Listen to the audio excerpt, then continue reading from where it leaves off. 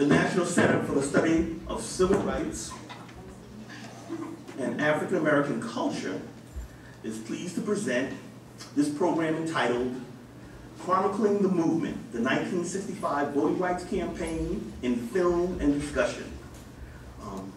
I'd like to invite to the podium Reverend E. Baxter Morris, who is the pastor at First Baptist Church. Reverend Morris, to provide us with an invocation.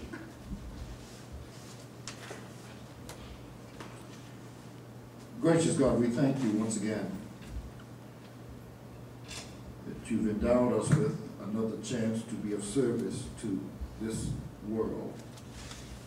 We thank you for the graciousness of your love, for the strength of your compassion that has brought us that we might have a mind to do that which is right. We thank you for the courage, Lord, to face today's challenges. We also thank you for our past, Lord, that has given us experiences that will let us know that thou art able to do all things but fail. We thank you for our rising this morning. We thank you for the strength of this day and for the love that you've shown us and the compassion that you continue to give us. Now we ask your blessings upon the university and upon all that we seek to do. And upon all those, Lord, who have come to share this moment, Lord, search their lives, know them as your children. Grant them your presence, that you might strengthen them in their journey, and that in some way, Lord, you might make their journey worthwhile for this day. And when we've come to the end of life's journey, we pray that we hear your voice saying, "Servant, well done." For these blessings we ask in the name of Jesus. Amen. Amen.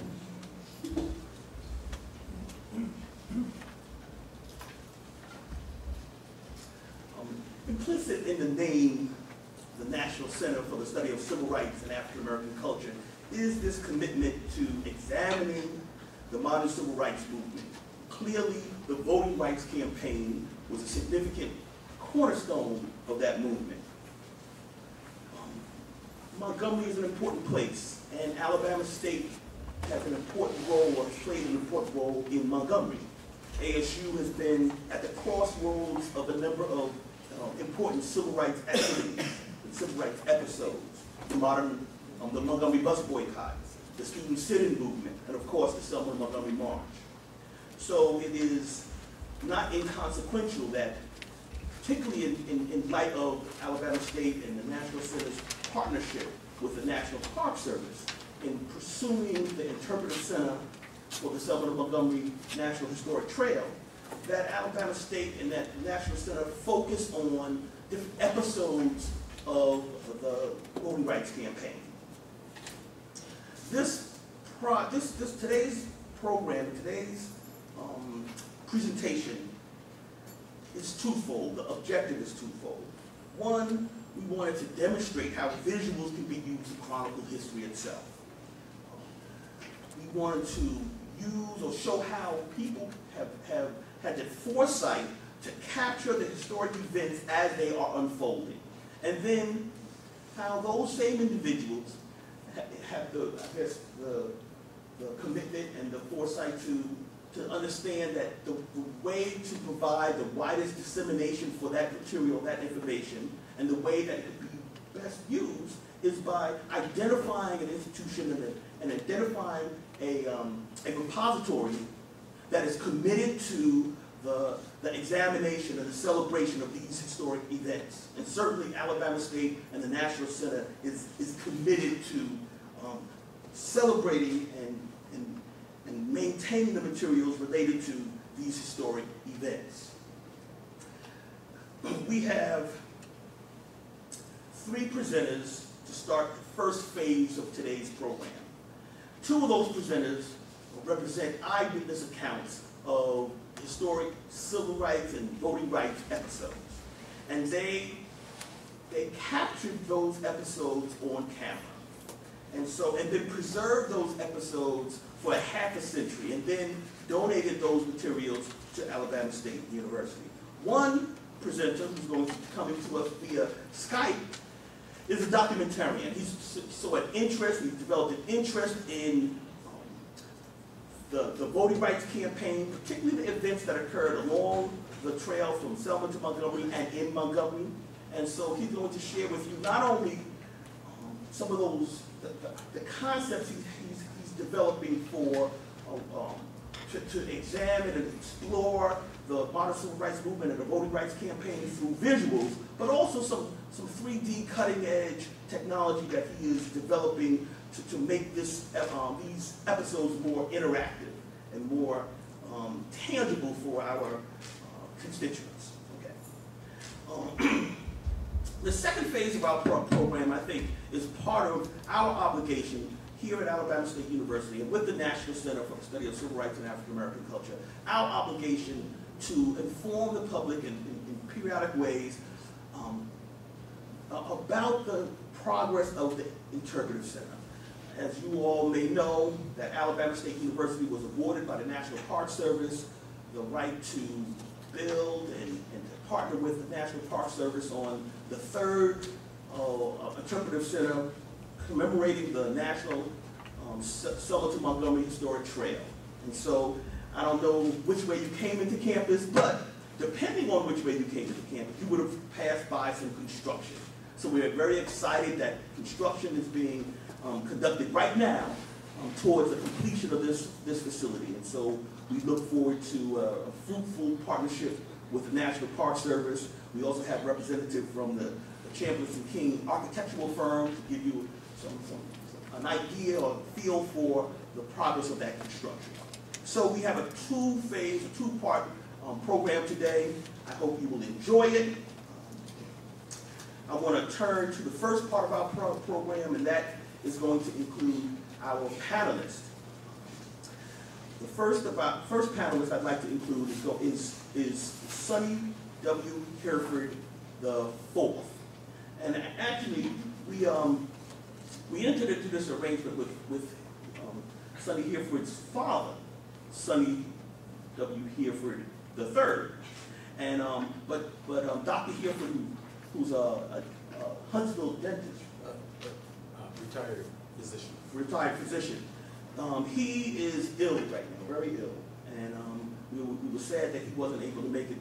But in his stead, we have his son, and it's not inconsequential that his son is taking his place, because part of Dr. Hereford's story in the modern civil rights movement is that he was really on the cusp and the cutting edge of the civil rights movement in Huntsville, and spearheaded the integration of the school systems in Huntsville. Well, his son, who actually was the person in 1963 who desegregated the school systems in Huntsville, is Sonnie Hereford IV. Actually in Alabama. Yes, sir. And so I think he holds a place in our history in his own right. But his father was adroit and astute enough to understand that what was happening around him and what he was involved in was historic. And so he captured the events in Huntsville and on video, on film, and it's just really, really important footage. He partnered with the SCLC and Martin Luther King. His mother, his wife was arrested for attempting to desegregate a local store. So the whole family was involved in the civil rights movement. But he captured this information. But he not only captured it in Huntsville, but he traveled to Montgomery and captured what was happening here in Montgomery also.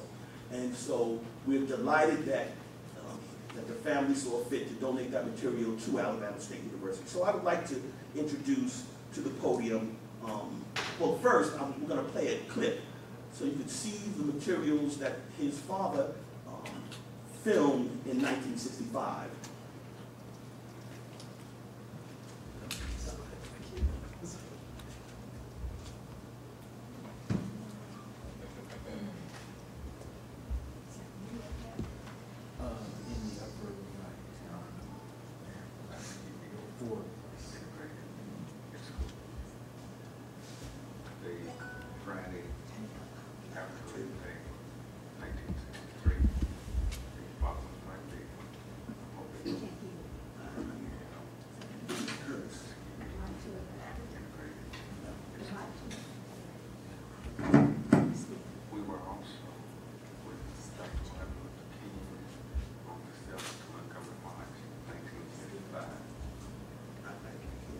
nonviolent direct action has not only become the accepted method of the civil rights movement, but beyond that, the vast majority of all Americans now support and approve it.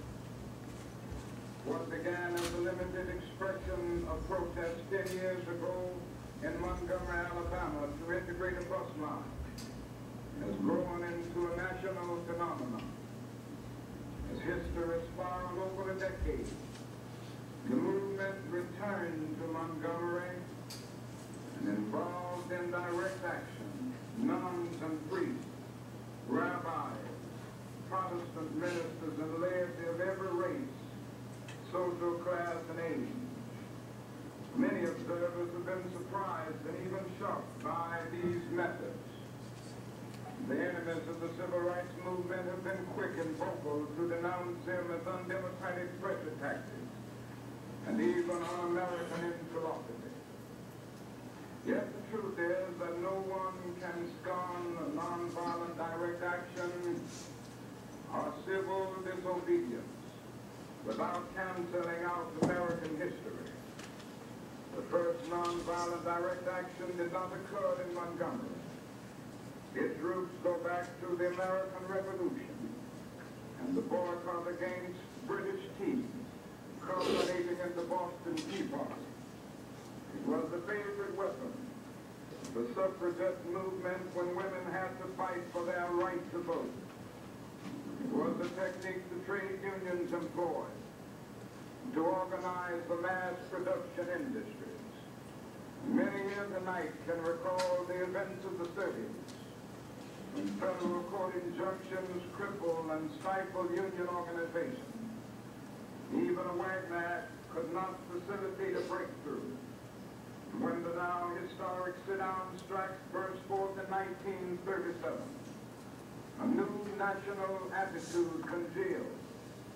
Through the Congress of Industrial Organizations, a new major movement was born. Then, too, the nation was warned that the profit system was the target of this new form of struggle. Nearly 3 decades later, we're able to see that the profit system was not only unimpaired, but became significantly strengthened. If there is some confusion about the origins of nonviolent direct action, that is even more about civil disobedience. The two methods are not synonymous. Civil disobedience in its true sense has not been employed by Negroes in their struggle. To utilize civil disobedience in its authentic historical form involves defiance of fundamental national law. For example, when Antigone insisted upon her right to follow her individual conscience and religious convictions to bury her brother, she was defying the king and the unqualified majesty of his law. When the Quakers refused to return runaway slaves, they were defying the Supreme Court in the Dred Scott decision. When Thoreau refused to pay taxes in protest against the Mexican War, he was breaking a fundamental legislative enactment and opposing the declaration of war of the Congress. And certainly we all understand this, and I heartily approve of civil disobedience in a creative sense in many instances. But we must see that the Negro today, when he marches in the streets, is not practicing civil disobedience because he is not challenging the Constitution, the Supreme Court, or the enactments of Congress. Instead, he seeks to uphold them. He may be violating local municipal ordinances or state laws, but it is these laws which constitute basic national law. Negroes, by their direct action, are exposing the contradiction. The civil disobedience, or I should say uncivil disobedience in the situation resting on unjust foundations, is that of the segregationists. Negroes have not... So you see that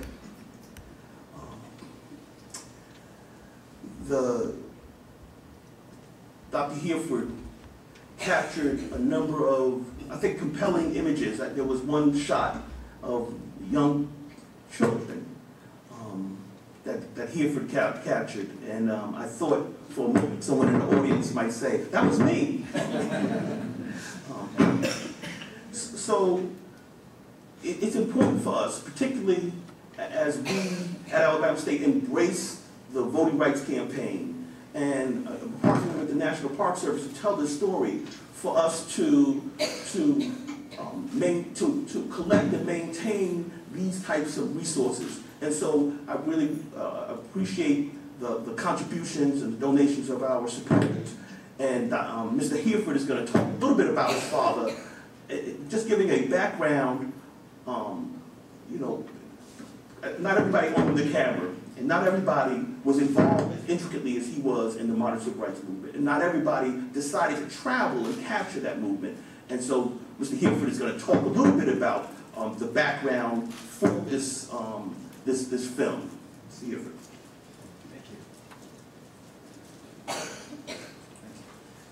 Thank you. He set that up very well. I have about a 45-minute presentation that I do frequently, and I'm going to trim it down to cover just what he addressed there.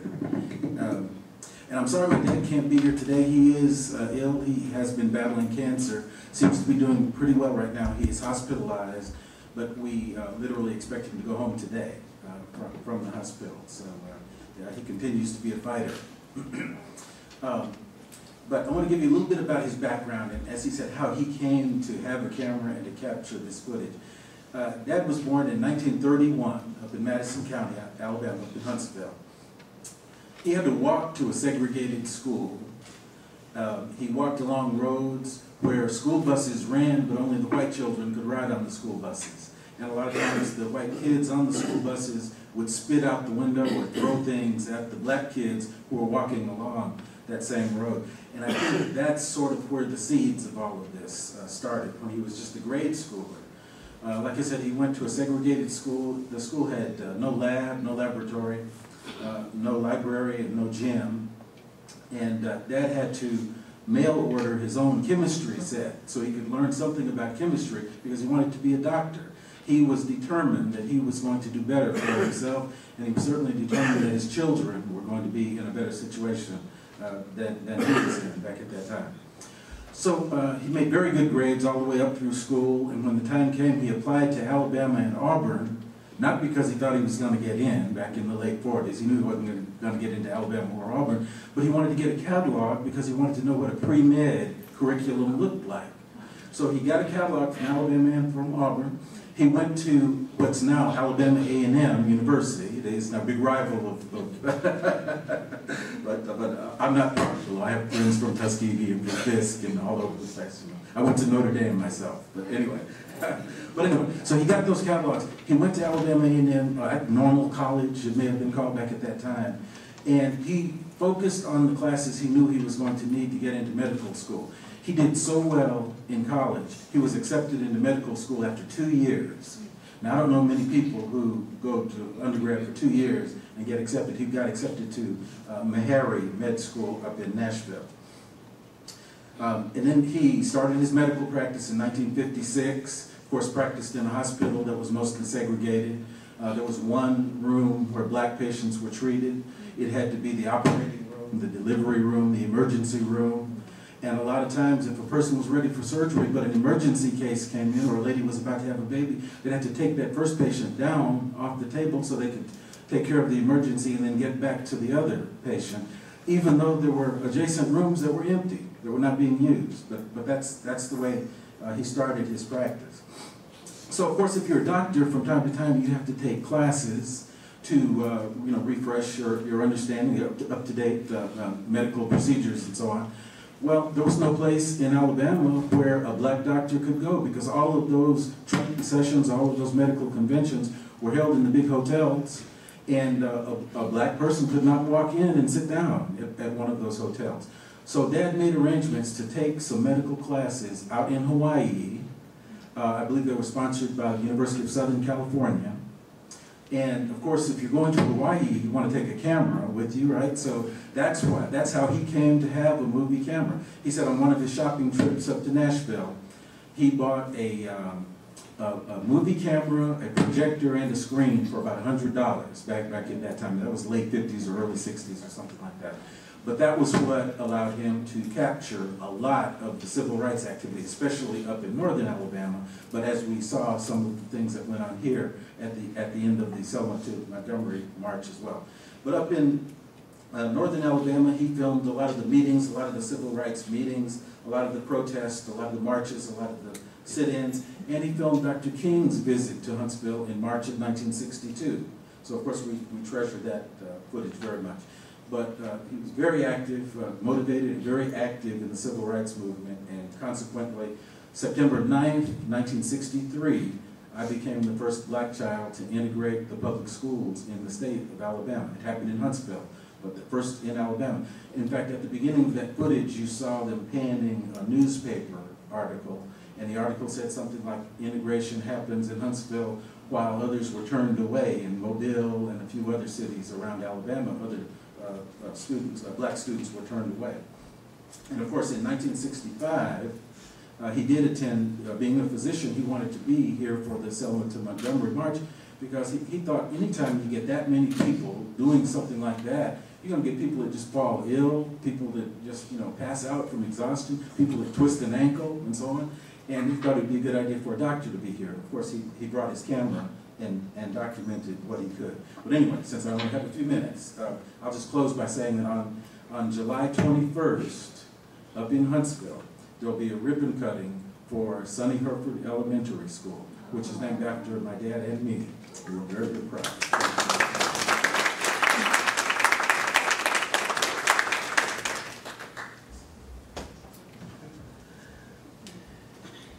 So we couldn't have Alabama A&M folks dominate our panel. So our next presenter is a father and son team, and the father, Dr. John.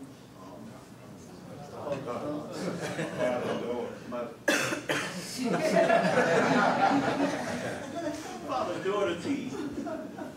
I guess I'm thinking about my own. Dr. John H. Winston and his daughter Gwyneth Winston, and Dr. Winston, of course, is a graduate of Alabama State University. And he also did a master's degree at Columbia, and he did his medical degree at Meharry Medical College. He has a list of societies that medical societies that he belonged to. He's a very distinguished doctor. He was recognized by Auburn University, University of Alabama, and so I think it's time that Alabama State recognize its own. And he certainly, not only because he's an accomplished physician and surgeon, but because of the commitment he's made to Alabama State University. He's been he's been the physician of record here at Alabama State University for over 30 years, close to 40 years. Dr. Winston, how long have you been? Since about 1965, I think. That's just a few years, since 1965. But again, Dr. Winston, through his daughter, donated their home movies to Alabama State. And so now these home movies are very interesting, and sometimes you think of home movies as very personal. And so I think that was courageous. But they allowed us to capture a period in the American experience, the American South. So we got to see how people lived. They had birthday parties and picnics and swimming pool parties. And so you just got to see how a segment of the black community in Montgomery, Alabama lived a half century ago. And so that is important in and of itself. But then also, Dr. Winston captured images of the Selma to Montgomery March himself. And so that is a part of the materials that he donated to the university. We show that.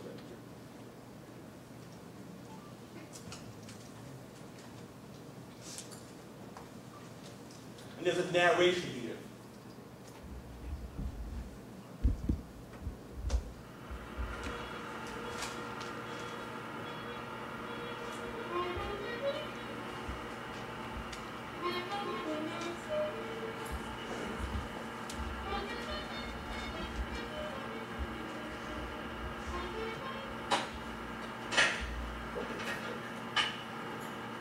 This was a day to remember. All of the nation marched so that all people might have the right to vote, the right to share equally in the promises of America. We're marching for those rights. There goes the helicopter overhead. There are the troops passing by.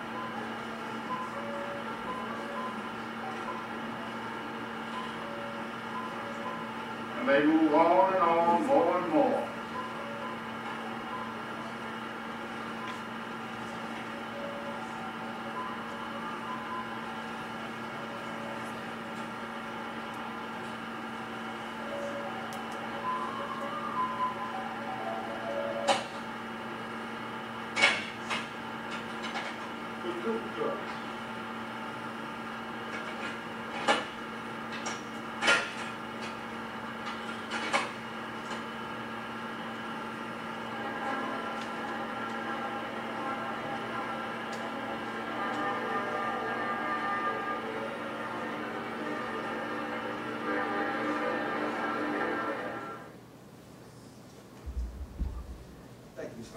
So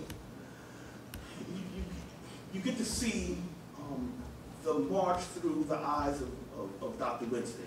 And so what I'd like to have happen is have his daughter come up. And I think you're going to give a little background about your father and your dad.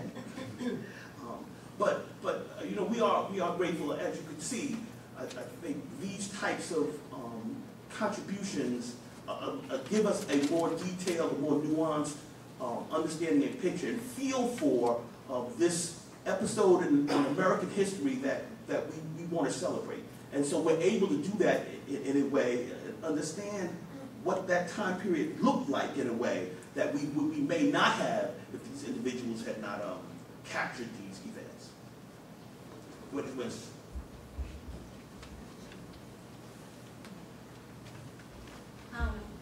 First, I want to thank the National Center for the Study of Civil Rights in African American Culture for inviting me and my father here today.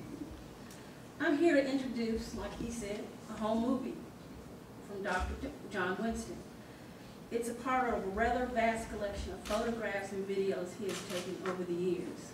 He may not be the family historian, my Uncle William is, but he's definitely the head paparazzi.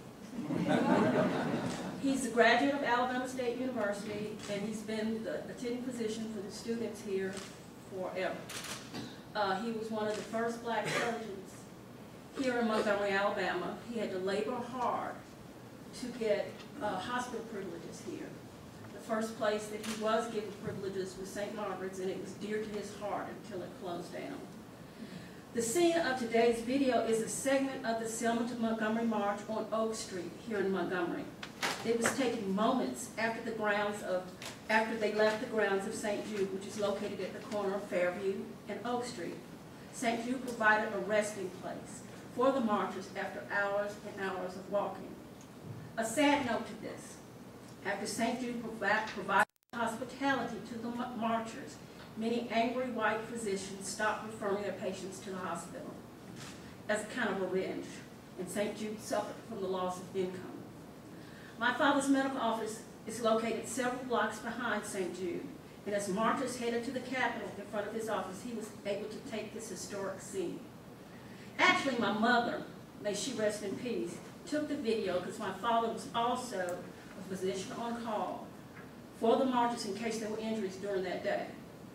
He was happy to report there were no serious injuries. While he did the thinking, he was certainly, while she did the filming, he was certainly the producer and director that bossed her around.